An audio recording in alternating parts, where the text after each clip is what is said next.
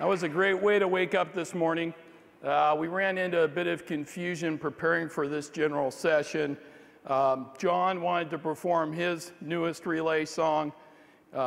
Joe wanted to sing. Joe actually has a good voice. I requested the honor of singing the original Relay for Life song. It was written by Jack Story in the late 90s out of the South Atlantic Division. And we were forced in a situation of auditioning for the General Session Committee. You could see what John could do. Joe did a great job. I ran into a bit of a challenge. I can't sing. I only took guitar lessons for about 6 months. I asked Julie Brickner and Michelle Stoddard from the committee to be like my relay backup dancers. I think that disturbed them more than anything. My dream of going on America's Got Talent is crushed. So I will save you the pain of me trying to sing a song, and instead I'm just going to tell you a story. I'm going to tell you a story about Relay the brand. Now, I've been relaying for 20 years. I started as a volunteer for 7 years before I became a staff person. And there were things that we used to talk about in relay that became part of our culture, but through time, it's been lost. A way of looking at relay and understanding our brand. So we thought we'd go back with you and visit some of this information and see if it resonates with you. There is no more unique brand than Relay for Life. I don't know how you can explain an event that began with one man and 27 years later is the largest not-for-profit fundraising event in the entire world, the largest event in mankind's history. It's so large.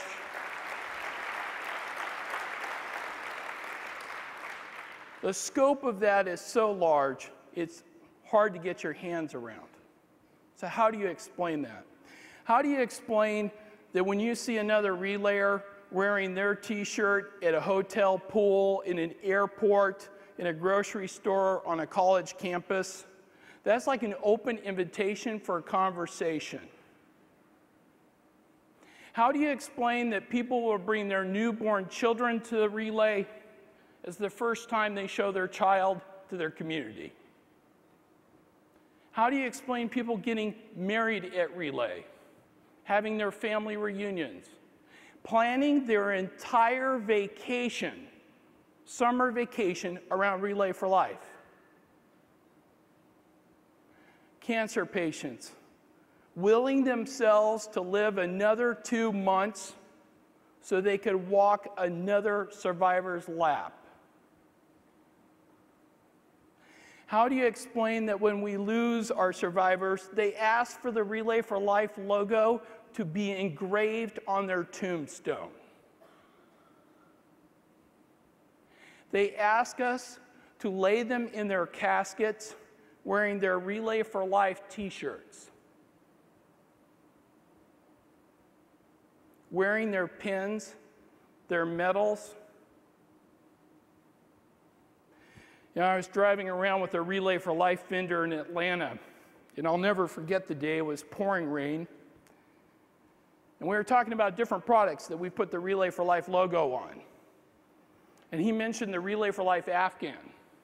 I said, that's a great product. It's a thick Afghan. It always has new creative art on it every year, and I like that. And he said, yeah, you don't understand what I mean.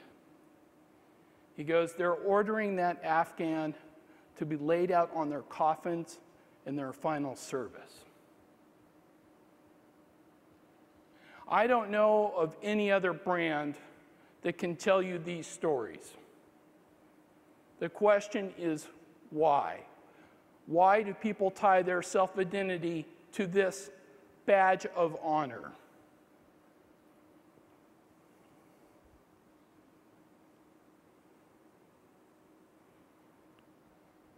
What is the Relay brand? Relay is not an event. Relay is a life-changing experience.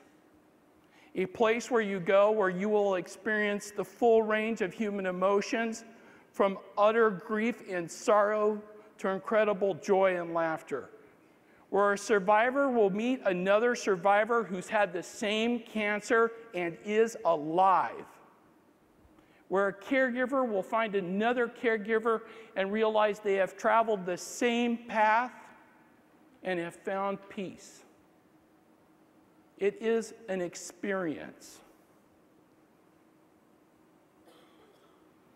Relay is tribal, ceremonial, spiritual.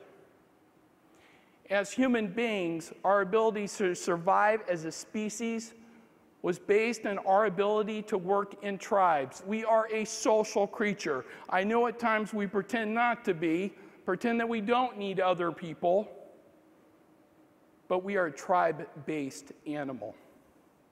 We have lived with ceremonies ever since we have gathered in our tribes. It was our way to process and understand the world. We would come and gather. We would celebrate new life, loss of life, crops coming in, famine, mobilizing our community to protect itself. And we have always been spiritual. We have always felt that there was something greater than us, that we had a greater cause. At Relay, we gather as the Relay tribe, gathered in common cause to eradicate a disease. And we have our ceremonies to celebrate life, to remember those lost, and to fight back. And we are spiritual because we are there for a greater purpose, not for ourselves, but to eliminate a disease so that no other generation has to face it. What is the Relay brand? It is a brand owned by its customers. It's even customized by its customers. We set these standards up top, very few, very simple. Below that, communities, committees take their relays and make it reflective of their culture. It becomes theirs. They don't perceive it as corporately owned or corporately driven or coming from somewhere else. It's theirs. And the customer gets to design their experience. They can come to our meetings, they don't come to our meetings. They can come to the Relay for 12 to 24 hours and stay the entire time. They can come, they can leave, they can come back. It's up to them how they want to experience this with us. Very unique.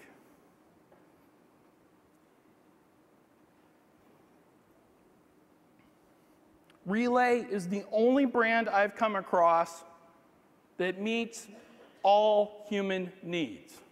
So bear with me, because we're going back to high school and college, a man called Maslow. Maslow believed that all human beings operate off the same basic needs. It's interesting.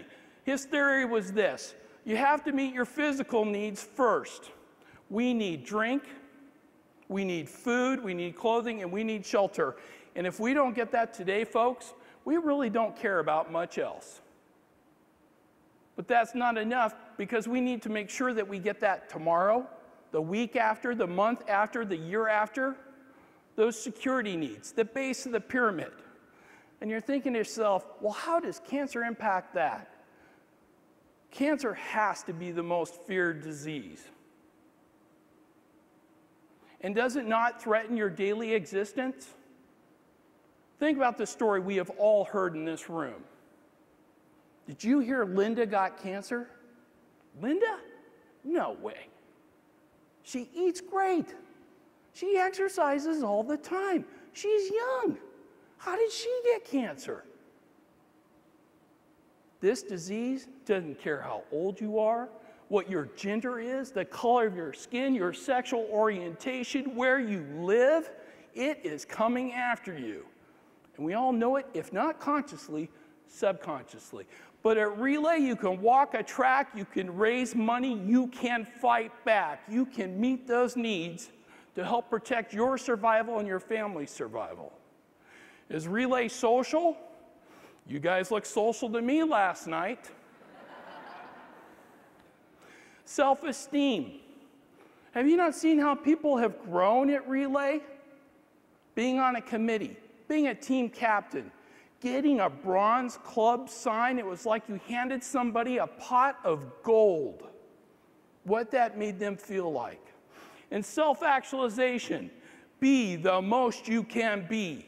You, the people in this room, you are proof of that because you're our current leaders and our future leaders of the Relay movement. Now, name me another product that can do all of that for someone. I think you'll be hard-pressed.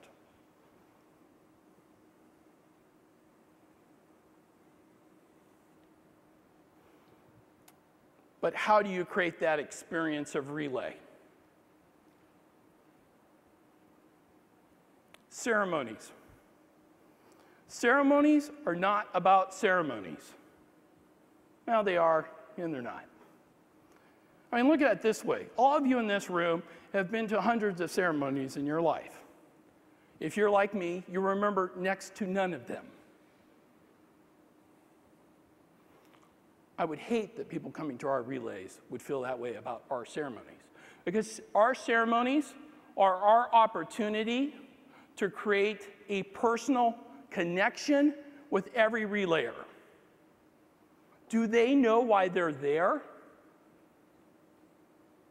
Does anybody explain that this is a worldwide movement to eradicate a disease, that the American Cancer Society is there to support cancer patients and their families? Do they hear the voice and stories of survivors and caregivers so that they can see themselves in the people that are speaking? Do they hear music that touches their soul? Right then and there, you could have them. They would be ours forever. And at our best relays, that's what happens. Games, activities, and on-site fundraising is not about games, activities, and on-site fundraising. Well, it is, but it isn't. All of this provides fun. But if all we do is provide fun, we missed an incredible opportunity. Because each of these areas could create a space where people could bond, tell their story, form relationships. That's critical. There are people in my community that I will not see throughout the year. Hey, I've got 4 kids.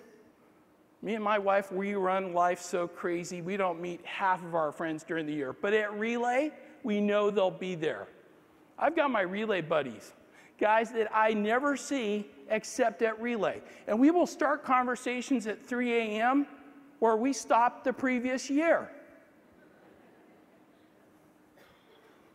These are opportunities to build relationships. Doesn't have to be the responsibility of the committee. Absolutely not. It's the teams. Have the teams do this for you. Entertainment and music creates the whole tone for an event. A well-run relay, you can feel it in the air. The music just supports it. And at times, they'll turn it off for like 15 minutes, and it's just like, and then the music ramps up again and the energy moves. Songs that will make you cry and celebrate, and take 500 complete strangers and have them doing the YMCA.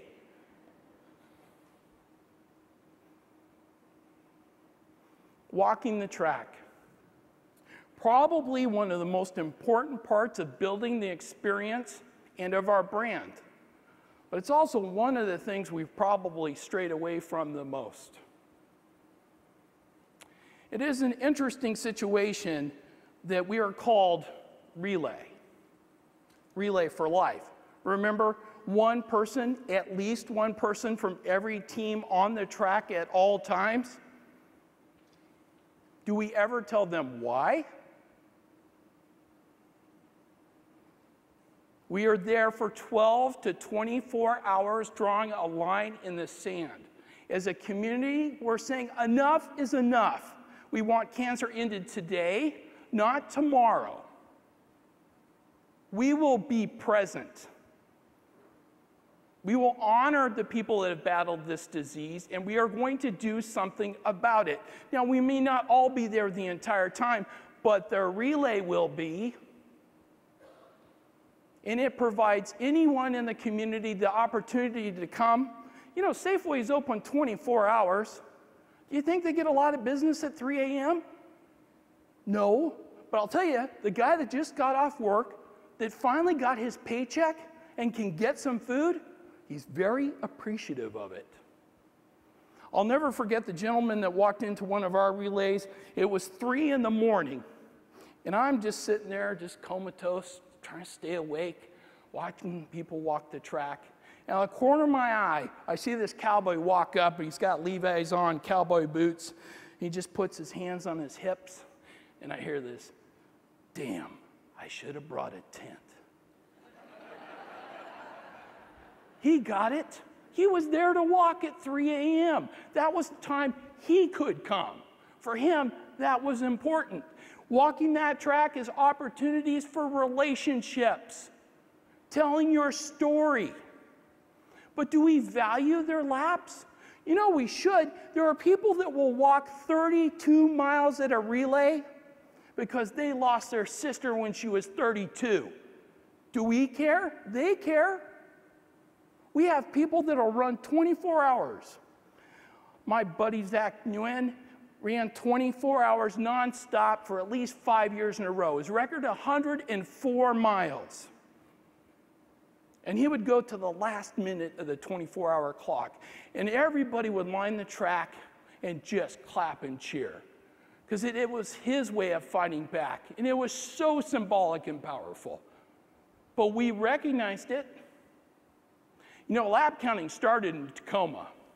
The teams can lap count. You can have volunteers lap count. Do we recognize it? Can you imagine how confused new people are when they come to relay? You're a relay, but you're not going to give me a bid, and you don't care how far I walk, but yet every other walking, running, biking event I've been to operates that way. It's got to confuse people. We need to empower this. Overnight, the essence of the Relay for Life brand. Why? As we've all heard in the stories, it represents the battle that a cancer patient faces over 24 hours, that waking up at 3 a.m. and realizing, I still have cancer. Or waking up because somebody told you on Friday you have cancer, but Marty, we're not really what type or what we're going to do to help you with it or what protocol, but we'll tell you on Monday, and you wake up Friday night and you're just in a sweat wondering, what is going to happen to me? And you know what? This is not the story of just the survivor going through this. It's the same story for the caregiver, because they're waking up at 3 a.m. too, and they're wondering, what can I do to save my spouse's life? How am I going to support them? Overnight, you know, no one's trying to replicate this out there. Our competition isn't even coming after us. Relay is too unique. Overnight, the zombie hours. My most memorable conversations have been with people at 3 a.m., 4 a.m. Now, somewhere along the line, somebody got this idea that what we're telling people is that they need to stay awake for 12 to 24 hours with absolutely no sleep. I don't know where that came from. That's a little crazy. Now, if you want to stay up the whole time, great. But you don't have to. We ran into some committees and some focus groups, and they were talking about tired and overnight, and do we really need to go overnight? And you guys don't go to sleep at all? And they looked at me like I was from Mars. No, we can't go to sleep. Why not? You don't all have to be awake. Put some people on duty. Know where you need to go if there's an emergency. Rest a bit. Get refreshed. Does everybody on a team have to be awake the entire time? No. Sleep at the field, go home and sleep, come back. The point is not about staying awake. The point is it's overnight. We're not shutting down. We owe it to everyone we've lost to draw the line in the sand and say enough's enough. And can we not at least take this moment out of our lives and make a statement? Do we sell this to our donors? Do we tell people what we're doing? You know, the fastest growing events in this country are endurance events. People who want to run marathons, do 3-day walks. They want to do something memorable. Are we telling our donors we're doing something memorable? Because folks, if we did, instead of $20, they'd give us $40.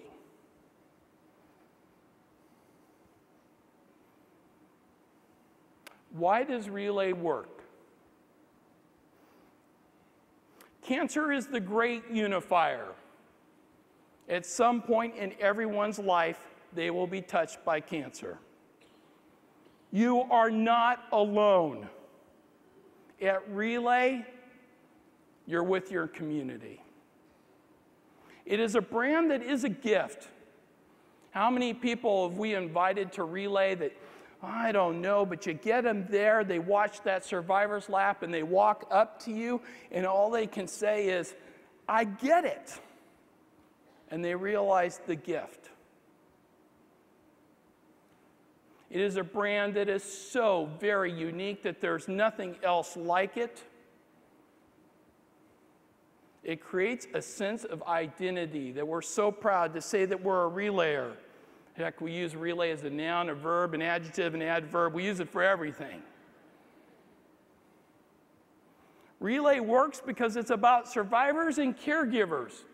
These two huge populations of people that need healing and hope. You know, caregivers really started Relay. There wasn't originally a survivor's lap. That came in later in a survivor reception. And caregivers wanted to do something to honor their survivors. And through time, we've tried to make caregivership more important. And there's been this kind of push and pull with it. Because, you know, as the caregivers, we were the ones putting on the party. And now you're coming to us saying that we should be recognized too. But those people need healing and hope. And the survivors will tell you that the caregivers are survivors too. Why does Relay work? It is tangible proof that hope exists. How can you not feel that way when you see 600 survivors walk a track? It allows you to see the very best in people. It is a safe place to tell your story. It is the only place I have seen grown men cry and tell their most intimate stories. It is an event anyone and everyone can participate in. I have seen teams of Down syndrome children. I have seen teams made up of brain-injured individuals. I have seen teams of the blind. Now, it's a bit of a challenge because the dogs didn't understand they were supposed to walk in circles and kept carrying their masters out into the woods. But once we trained the dogs, it worked.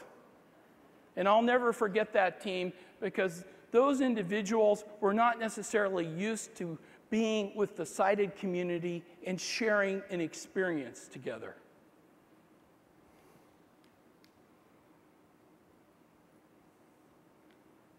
It works because it belongs to the American Cancer Society. You do not raise $4 billion. In 27 years, if you're just Relay for Life. Relay does not fund research. Relay does not have programs and services. The American Cancer Society does. And people know that, folks. Who were they writing all the checks out to? When their credit cards are swiped, what's being written up top?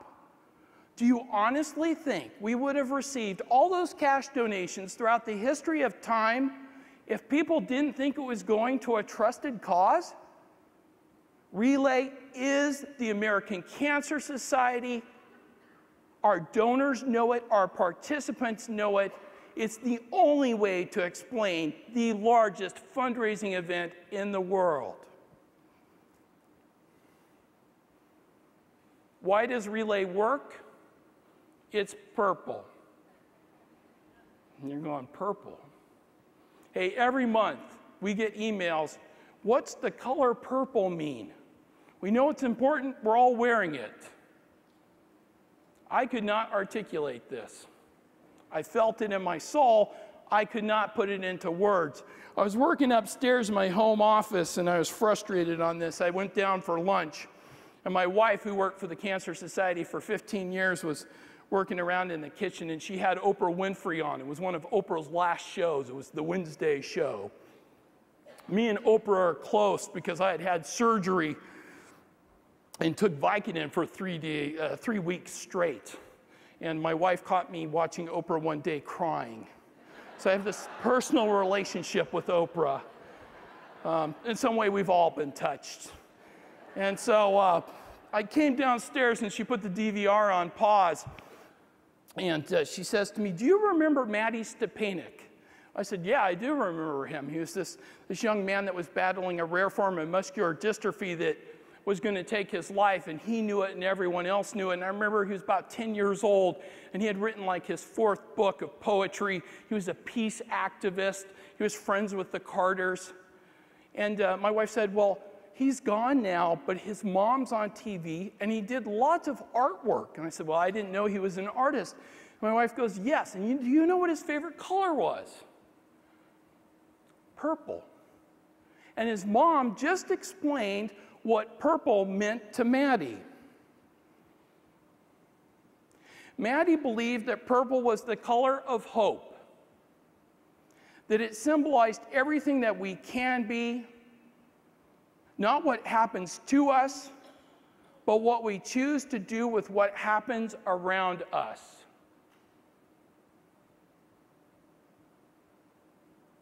Matty was talking about Relay. He was talking about our action, celebrating, remembering, and fighting back. The color of hope, the color of action, the color of not letting some disease control us, but us gathering to control the disease. So folks, we have a choice.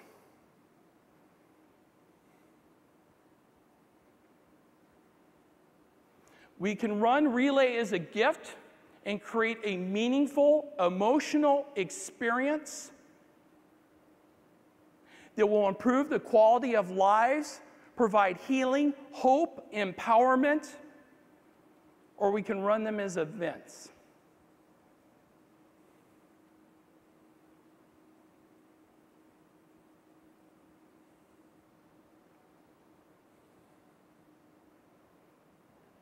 "2,000 people are sitting in those stands waiting for opening ceremonies.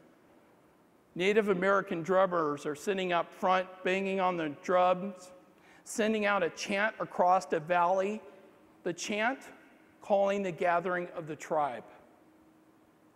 In that opening ceremony, people will learn about the American Cancer Society, the history of Relay, the international movement to eradicate a disease. They will hear survivors and caregivers in music. They will watch 600 survivors take that opening lap. And when they go to the Luminaria service at night, they will hear the stories from 3 survivors and 3 caregivers about the struggles that they've been through.